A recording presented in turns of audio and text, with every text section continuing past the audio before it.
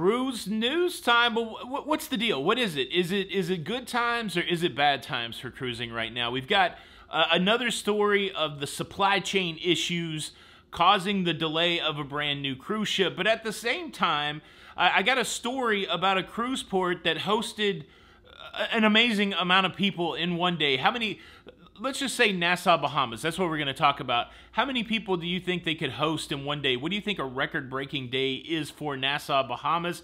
And also, there's a world cruise where the cabins cost probably more than most people's houses that sold out before the thing even opened up. So are we worried about cruising? Because it seems like some people still got a lot of money for cruising. And also, let's jump into this debate. If you buy a drink package, should they limit the amount of drinks you can have, or should it be unlimited? Or should they limit it more? Cruise news. Let's talk about it.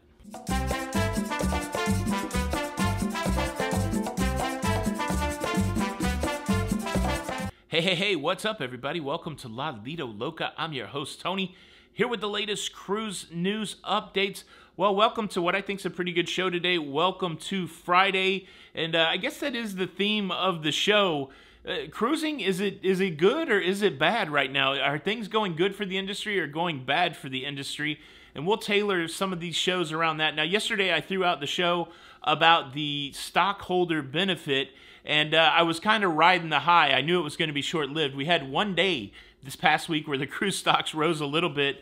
Well, man, they ate a big poop sandwich yesterday, and now they're down in the doldrums, maybe at like the lowest some of these cruise line stocks have been in 52 weeks. But the point of the show was yesterday that if you did own 100 shares of cruise stock in one of these companies, you could get a stockholder benefit, and it could be possibly a good time to get in on that. Again, stock market's risky. That's something you're going to have to do. But a lot of great comments yesterday, and during those comments, a couple things were reiterated that I said in the show. Remember, if you're going to try to do the stockholder benefit, you got to make sure that it works with any other discounts that you have. And then a couple people pointed out, make sure that if you are ex-military or current military, if you're military, make sure you check the cruise lines for a military discount. For some reason, I would assume that anybody in the military would be asking for that, but maybe not. So that's a good reminder out there to the community when you're booking your cruise. Check for discounts, like for military discounts, in addition to your stockholder benefits, all that stuff. Who knows what the stock's going to do today? You know, I don't know, but we'll continue to watch it. Is the stock an indicator of how the cruise industry is going, or is it an indicator of how everything's going? So, it may not be just localized to the cruise industry, the negative stock trend. So there's that. But then the other thing that we hear about that may suggest that things aren't going good for the cruise industry is the supply chain issues that's causing the delay of cruises, the new cruise ships to get into the world. We know for sure that Margaritaville at Sea, that had to debut later than it was going to. We've heard about Virgin Voyage's Resilient Lady that was supposed to debut in 2022, now will not debut until 2023. We also know that the new Disney Cruise Line ship, the Disney Wish, was delayed, the NCL Prima delayed, and now we have word coming out that the next in the NCL Prima class, the NCL Viva, will be delayed. NCL Viva was supposed to debut in June of 2023. All the June 2023 bookings have been canceled, and now the NCL Viva will debut in July in Europe next year for Norwegian Cruise Line. So again, these cruise lines continue to cite issues with supply chain, which is connected to broader issues that we're having in the world. So is this a bad mark on the cruise industry, or are they just dealing with the world in which they find themselves? Regardless of if it's the cruise industry or if it's the external, factors that are causing these challenges for the cruise industry, if some of these factors don't right themselves, that could mean trouble long term.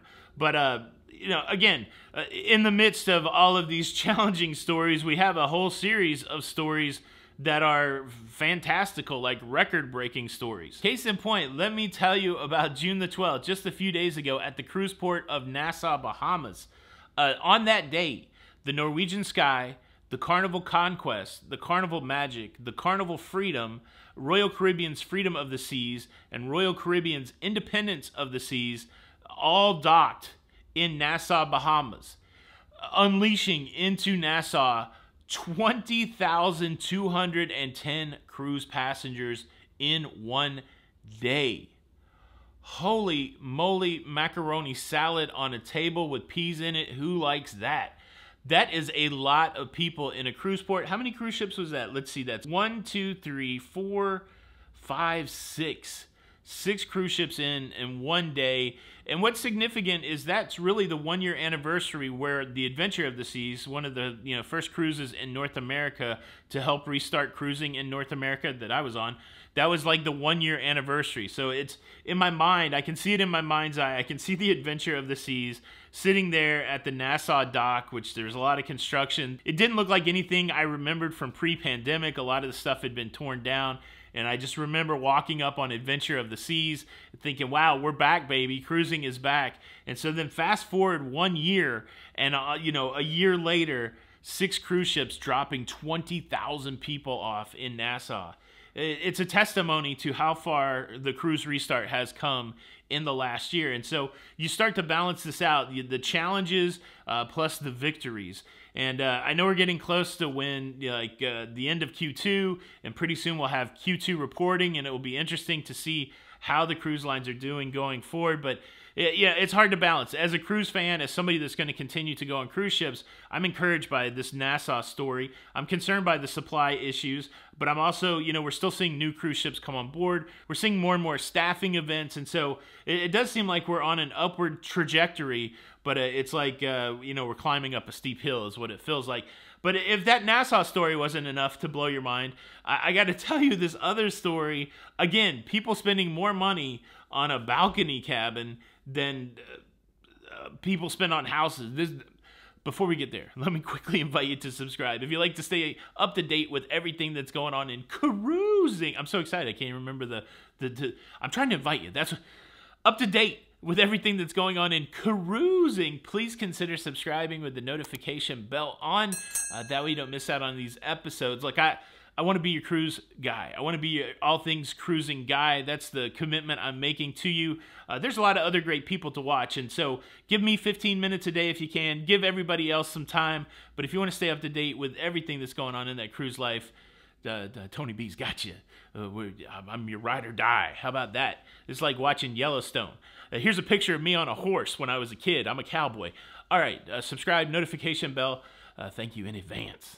So listen to this. 2 days ago was June the 15th, the much anticipated Regent 7 Seas World Cruise for 2025. This is a 150-night sailing going to 97 ports of call in 25 countries, spanning a total distance of 36,295 nautical miles.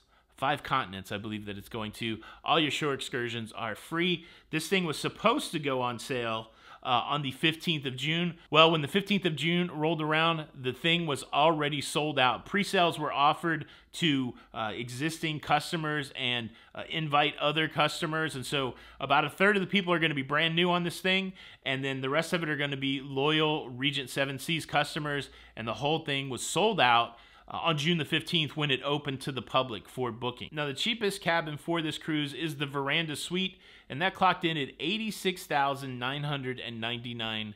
$86,999 for the cheap cabin.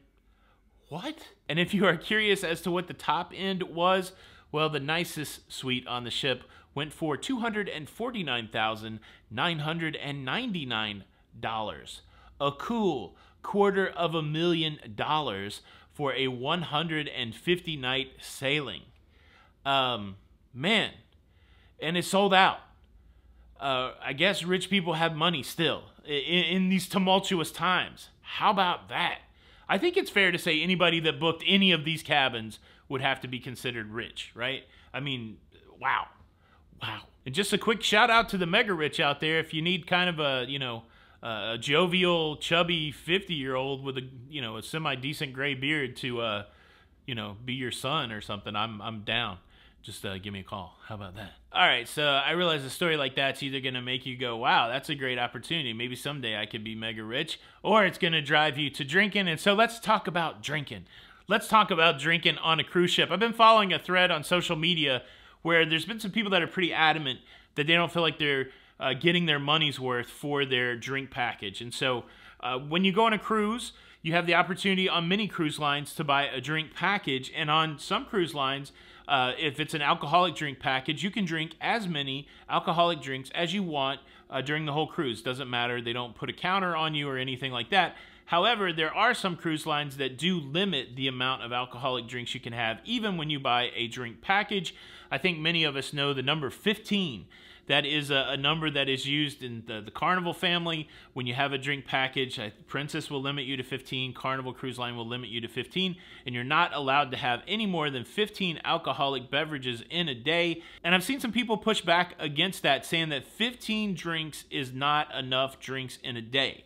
If you want to, get your money's worth out of the drink package, you have to start drinking early. And so I've seen a very detailed list from people like, I drink a couple mimosas and a Bloody Mary at breakfast, and then I have some beers and cocktail at lunch, and then when I go to dinner, I always have a couple glasses of wine, and then when I go out at night, I have some more cocktails.